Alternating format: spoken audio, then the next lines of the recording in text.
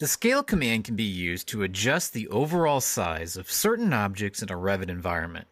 It does not work on objects that already know their dimensions.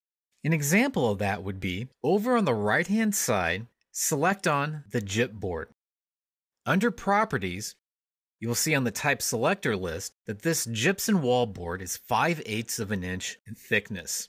Because it's 5/8 of an inch, and it knows that it should be 5/8, the scale command will not work on it.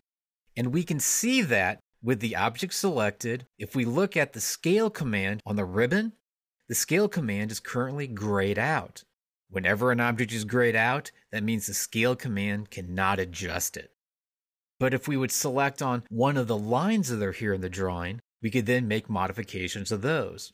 And this works with lines, arcs, circles, any of those kinds of objects.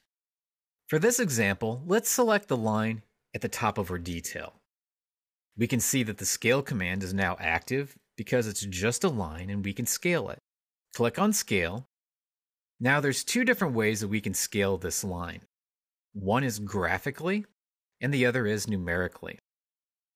Graphically means that if you select one end of the line, then select the other end of the line, whatever the dimension shows up on screen, that will be the overall size of your line. So if I stretch this out to 10 inches, then clicked, we now have a 10-inch long line. If I did this command again, scale command, picked one end of the line, pick the other end of the line, I could then pull this back. Maybe I only wanted this line to go to the very end of this line here.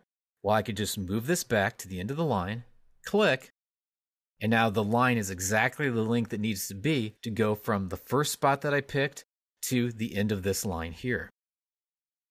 But perhaps instead of knowing the overall dimension and then using the scale command to make it either longer or shorter that way, maybe we need to scale by the percentage instead. We can do that as well, and we can do that with multiple items. To select multiple items, we have two different things that we could do. We can either click here in the drawing area and then do a window around these objects, letting go to select on multiple items, or, and I'm just going to click in space, I can select on one of the lines, hold down the Control key, then click on another one of the lines, and now we have two of the lines selected. From here, you'll notice that the scale command is still available, and that's because these are both just regular lines. If we select on scale, we can see that both of those objects are selected. Now let's change this to be numerical so that we can do a percentage.